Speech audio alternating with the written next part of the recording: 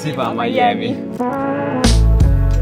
Diamo inizio al capitolo 3 di Stuff e Mary, i viaggi. Infatti, prima di lasciare New York definitivamente, abbiamo deciso di fare 2 viaggi negli Stati Uniti. E quale meta migliore per godersi un po' di sole e di caldo dopo questo inverno gelido? Raga, questo volo durerà 3 ore e i sedili sono scomodissimi, sono fatti tipo di marmo, durissimi. E non c'è lo spazio per appoggiare la testa. Fate conto che penso i sedili di Ryanair siano lusso, la prima classe di questa compagnia.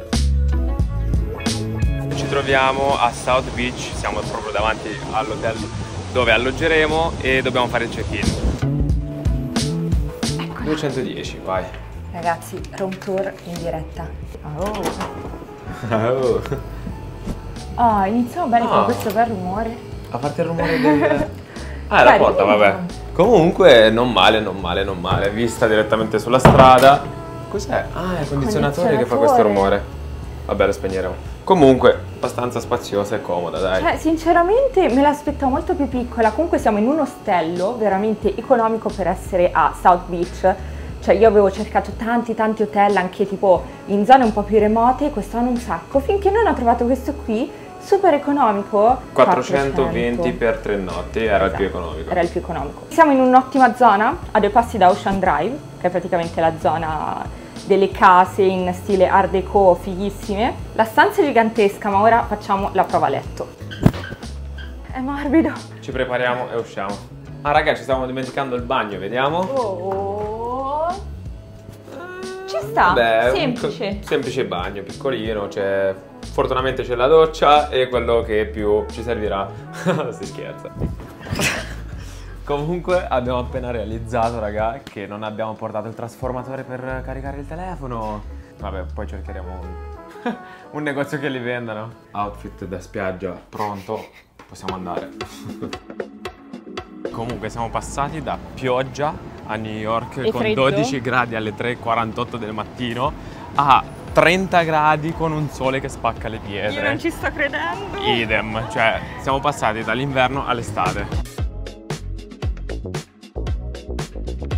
La cosa bella è che ci sono un sacco di locali accanto all'hotel, quindi abbiamo scelto questo locale vedendo un po' le foto del cibo, si chiama Caffè Americano. L'abbiamo scelto perché a Mary andavano i pancake. E a me andava il burrito e hanno tutte e due, ma forse non lo prendo più perché hanno anche altra scelta.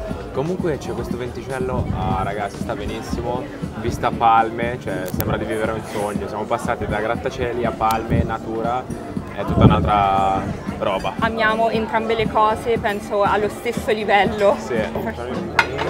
Il cibo promette bene. Ora va meglio. Il tuo non sembra per nulla male, anzi. Ho preso dei tacos con mahi e Stefano invece un sandwich cubano. Commenti? Patatine fredde, traduco io. Carne marinata molto buona. Patatine fredde, ma ricordano quelle del Mac. Sono le cose che ho detto prima per TikTok. Comunque il pane è molto piccante, c'è il formaggio sciolto, il bacon, il maiale marinato come ha detto Mary. Ed è un panino tipico cubano. Sì. Anche il mio pesce è molto buono, è del pesce fritto, tacos, guacamole e salsa al jalapeno. Molto buono, come primo pasto direi approvato. Comunque il ristorantino dove abbiamo pranzato si trova proprio a 2 passi dalla casa dove ha vissuto Gianni Versace, che ora hanno trasformato in una specie di albergo, ristorante, però in quel classico ristorante un po' americanizzato che dicono che non ne vale la pena per un vero italiano, insomma, quindi... Soprattutto perché è carissimo, cioè un cocktail costa $30. Ora dobbiamo fare una cosa importantissima perché non abbiamo portato la crema solare, ovviamente, non avendo il bagaglio in stiva abbiamo deciso di comprarla direttamente qua e siamo finiti in questo piccolo negozio di souvenir perché ci siamo dimenticati, mi sa l'ha detto prima Stefano, l'adattatore per caricare il telefono. E abbiamo trovato le targhe delle macchine molto belle, colorate, e forse compreremo anche una di queste. Guarda questa! O forse no. Costano $15 l'una. Siamo stati attratti da queste calamite bellissime a $4,99 l'una, ma sono veramente molto belle, soprattutto questa qui. Infatti siamo indecisi. Il portachiavi di CSI Miami con le manette, che tra l'altro sono pure funzionanti. Adattatore trovato. È stato decisamente più semplice del previsto. Spesa fatta, ora andiamo a prendere la crema solare. Crema presa. Prima impressione. Raga, Miami spacca, come l'avrete già capito, l'abbiamo detto da inizio video che fa caldo. Ci stiamo rinfrescando, abbiamo comprato anche la crema solare.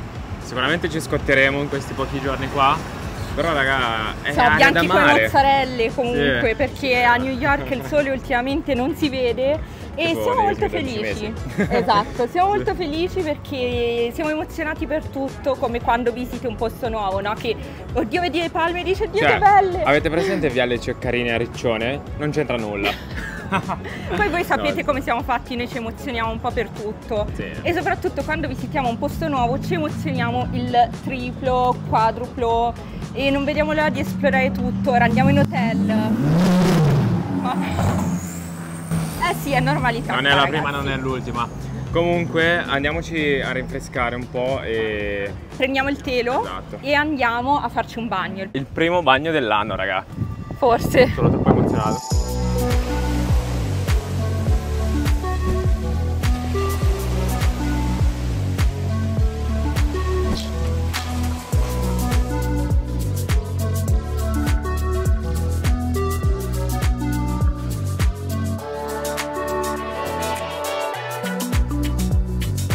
Siamo arrivati all'Espagnola Way.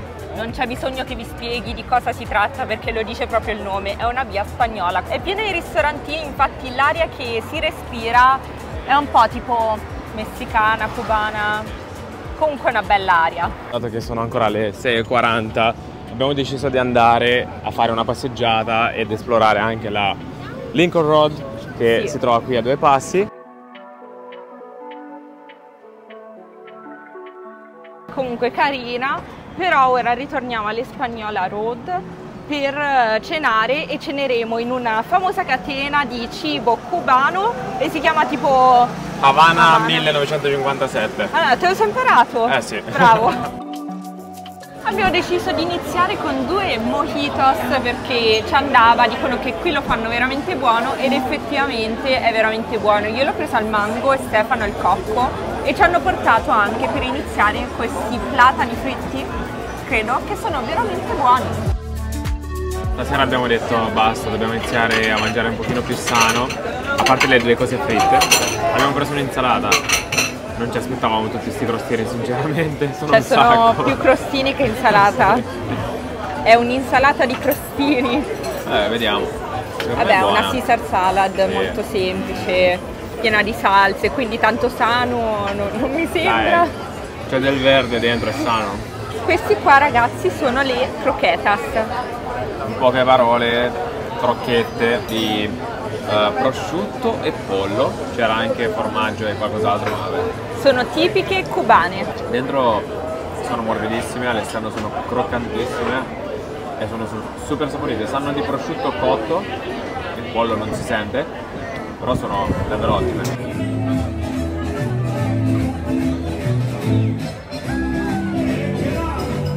Ovviamente anche nella Little Spagna c'è un po' d'Italia. Sempre, Esatto, l'Italia non esatto. manca mai. Comunque alla fine abbiamo ordinato 3 cose, ci siamo saziati raga alla grande e abbiamo speso $100. Abbiamo notato anche che qui aggiungono già la mancia del 20% nello scontrino finale, nel conto. Poi ti presentano il post e potrai aggiungere o il 2%, o il 3%, o il 5%. O non aggiungere nulla. Cosa che a New York invece non fanno. Secondo me anche perché qui c'è molto più turismo, si sa no? Che il turista non vuole lasciare sempre la mancia O e quindi magari loro non lo dicono fa, così esatto. almeno non avete scampo.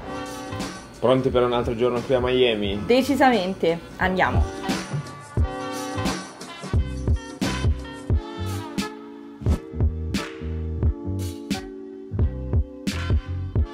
Beh raga, io quando ho visto la rosetta ho detto no, voglio assolutamente quella. E questa è il prosciutto e formaggio, c'era anche quella alla mortadella, ma era solo mortadella, quindi ho detto magari questa è strozza poi.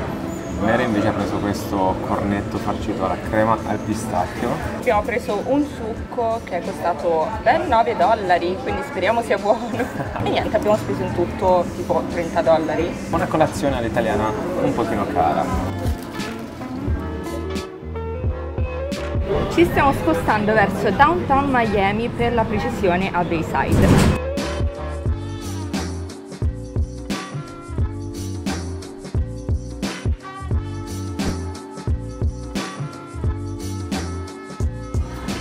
Molto carino, ci sono tutti questi chioschetti dove vendono souvenir e collanine. You still have the order for Stefano, right? Comunque c'erano due signore prima che si sono prese il nostro ordine, infatti avevo sentito Stefano, stavo andando là, c'erano queste signore, sono passate e hanno preso l'ordine e io ero tipo, ma non era il nostro? L'ho detto alla ragazza che lavora insomma da Starbucks, ce l'hanno rifatto l'ordine senza problemi, però... Questa zona dovrebbe essere molto carina di sera perché ha tutti questi posti a sedere, bar all'aperto, la vista non è male comunque, c'è ruota panoramica, barche, insomma, volo, bello. Diciamo che ci stiamo anche un po' rilassando perché c'è un'atmosfera molto rilassante, molto calma, cioè noi abituati a New York, tutto corsa, fretta, c'è gente che spinge, gente che corre, qui finalmente si cammina normale.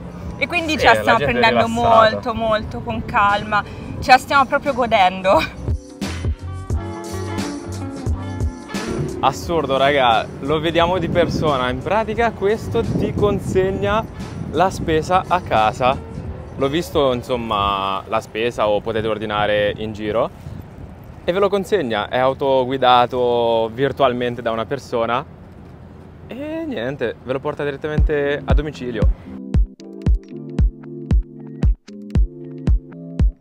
Ora stiamo andando a prendere il metro mover per spostarci a Brickell. In pratica è una specie di metro che ti sposta in giro per downtown gratuitamente. Andiamo a vedere com'è perché sono molto curiosa. Dovrebbe essere simile al mini metro che c'è a Perugia.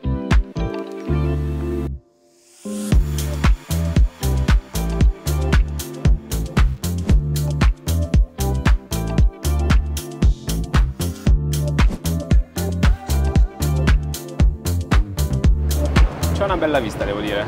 Ci troviamo al Brickell City Center, che è per lo più un centro commerciale pieno di negozi e posti dove mangiare. Abbiamo fatto un salto qua perché volevamo appunto prendere il metro mover per spostarci un pochino e si trova a dei passi da Brickell. Dall'idea di un mall, di un centro commerciale di lusso, in effetti ci sono negozi come Rolex e così via. E anche l'area in generale sembra molto... lussuosa, penso che sia la parte più lussuosa di Miami dopo... Sì.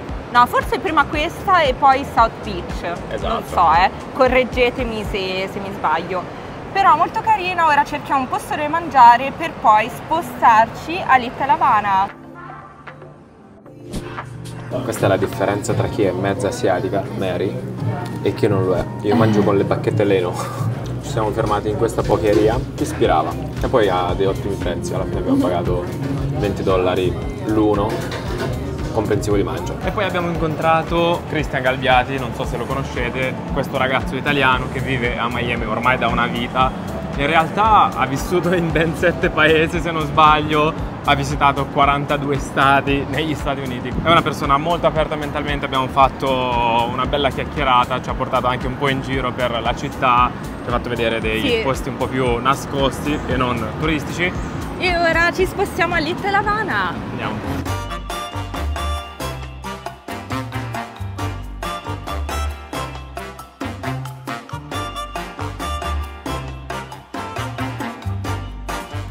Prima tappa, mercato alimentare all'aperto più antico di Miami e stiamo prendendo un succo fresco spremuto sul momento in questo posto molto molto storico, cioè si vede, ci sta una nonnina che prepara i succhi, la cassa è vecchissima, il posto è veramente autentico. Cheers! Bello rinfrescante il mio. Il suo è buonissimo. Ananas, limone e canna da zucchero. Il mio invece avocado, canna da zucchero e ananas, l'ho già detto, ananas e menta. E menta. $7 l'uno.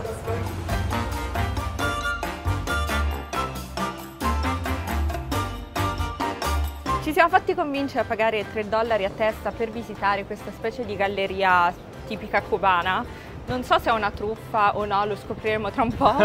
Però almeno cioè, hanno delle belle macchine. Sì, vabbè, finché sono $3. Appunto, abbiamo detto dai, entriamo, vediamo anche solo le macchine. Poi c'è una galleria al secondo piano, ma vediamo.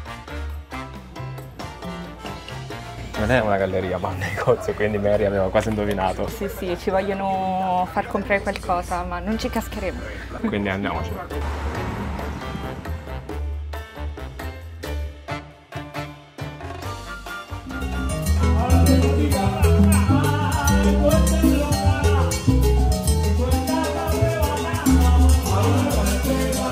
Non per nulla si chiama Domino Park, ci sono i signori anziani che giocano tutti a domino, sembra un po' di essere al parchetto in Italia quando... Del paesello. Esatto, i signori anziani giocano a briscola e tirano giù i bestemmioni.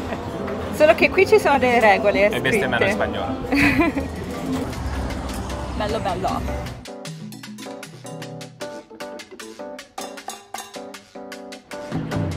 Comunque è strapieno di questi posti dove fanno sigari, anche perché come ben sapete il sigaro è cubano e qua ce n'è proprio uno qua, uno dall'altra parte della strada, veramente, sono uno accanto all'altro. E li fanno proprio in negozio. Una cosa che mi piace di lì per La Habana è che è tutta colorata, ragazzi, cioè persino i cestini dell'immondizia sono colorati e sta cosa è molto bella, cioè mette allegria. Mette il buon umore.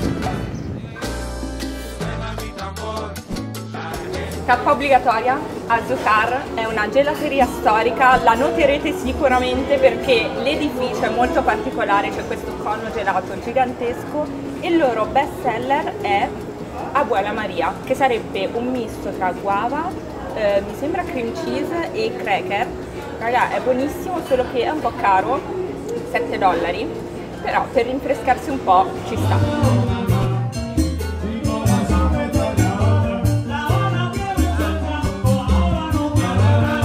E proprio accanto ad Azucar c'è questo locale storico dove un tempo suonavano musica jazz, ma ora ospitano varie band dove suonano musica cubana ed è stato aperto nel 1935 ed era famoso perché era frequentato da contrabbandieri e trafficanti.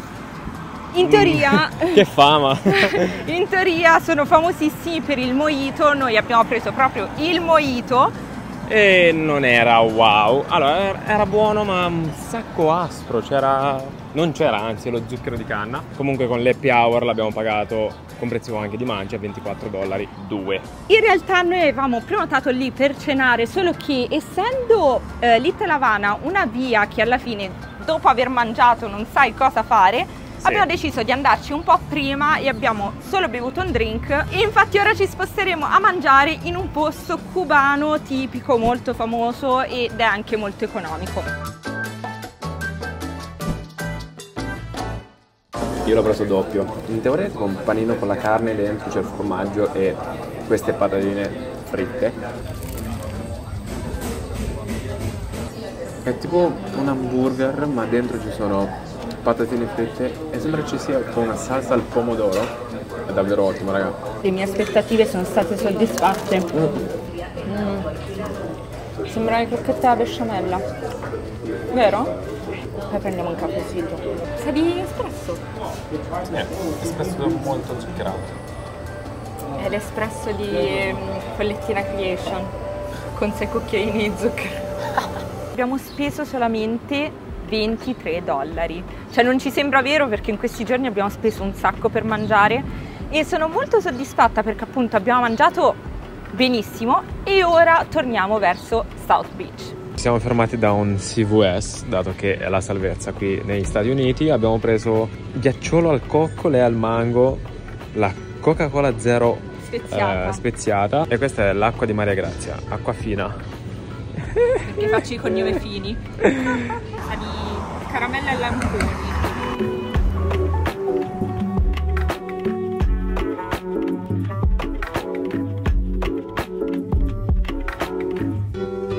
Buongiorno amici. Buongiorno. Ieri sera abbiamo finito insomma con una passeggiata lungo Ocean Drive e poi siamo ritornati in albergo. Oggi invece andremo a Wynwood, ma prima andiamo a fare colazione, sto morendo di fame.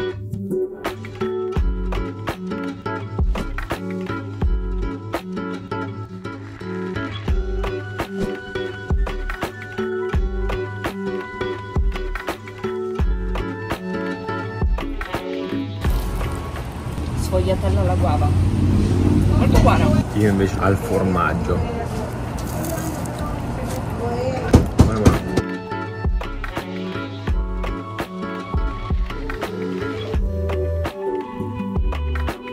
Un quartiere prettamente artistico, ci sono tantissimi palazzi pieni di murales, è molto molto carino, sembra quasi Bushwick a Brooklyn, infatti lo vediamo molto industriale. Ora ci addentriamo e vediamo cosa nasconde.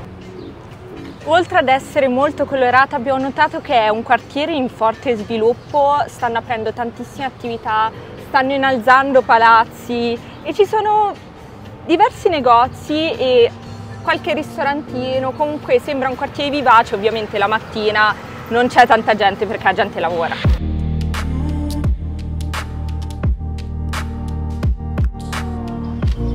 Non so se l'avete notato nel video raga, ma qui è strapieno di macchine sportive, macchine d'epoca. Cioè avere una macchina bella è molto importante da quello che ho visto.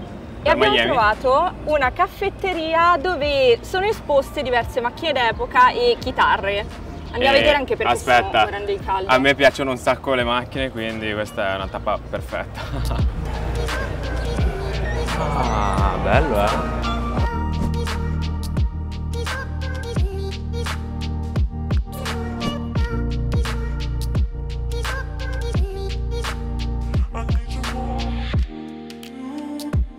Pensavo di averle viste tutte, però in un salone d'auto d'epoca dove le macchine valgono dai $200.000 in su, abbiamo trovato un pandino 4x4 completamente restaurato e vale $50.000. Dai, è stilosissimo. Avete mai visto un pandino così stiloso? E a parte il pandino abbiamo trovato anche una 500, ma non una classica 500, guardate qua. Anche questa, $50.000. Niente caffè però perché ci siamo accorti che è mezzogiorno e mezza, quindi per non rovinarci la fame evitiamo e andiamo a mangiare. E cosa mangiamo? Tacos! Abbiamo trovato un posto che sembra molto autentico, andiamolo a provare.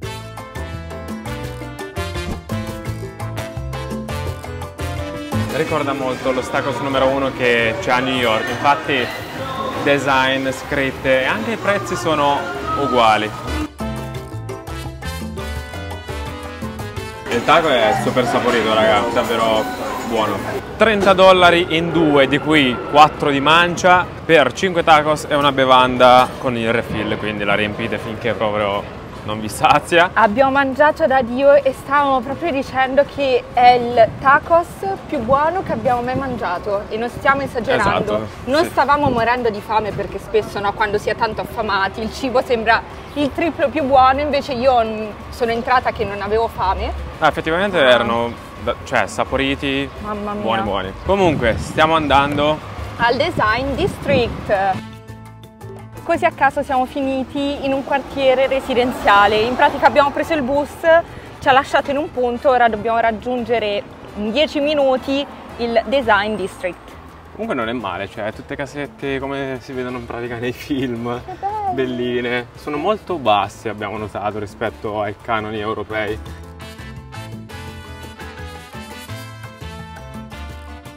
Strada facendo abbiamo trovato questo garage, salite con l'ascensore fino al 7° piano e vabbè, a parte che c'è uno scivolo dentro per i bambini. Lo facciamo? Vai.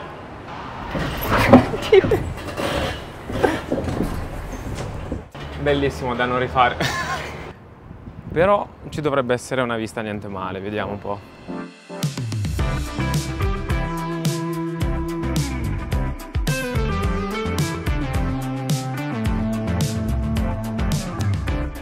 Ci siamo fermati al Shopping Plaza, qui troviamo principalmente negozi di lusso, però molto carina. Qui al centro troviamo questa esposizione a forma, non lo so, di navicella spaziale, non lo so nemmeno io. Bella Miami, ma un po' meno i mezzi pubblici, cioè prima abbiamo preso un bus e abbiamo aspettato 20 minuti, ora abbiamo dovuto cambiare autobus e è passata un'altra mezz'ora e alla fine il bus era arrivato ed era strapieno, non ci ha fatto nemmeno salire, quindi abbiamo preso un Uber.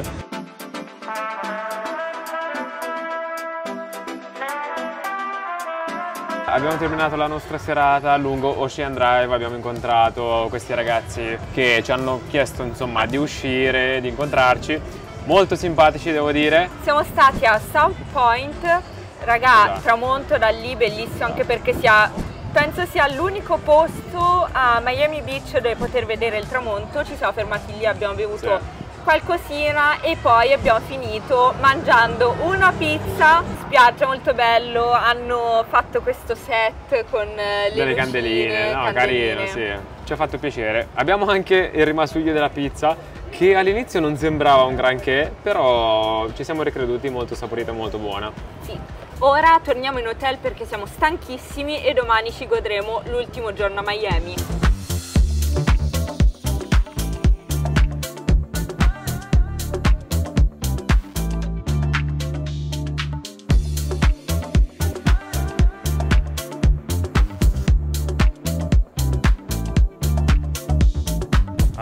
Quest'ultimo giorno al mare ci voleva proprio, ci siamo rilassati.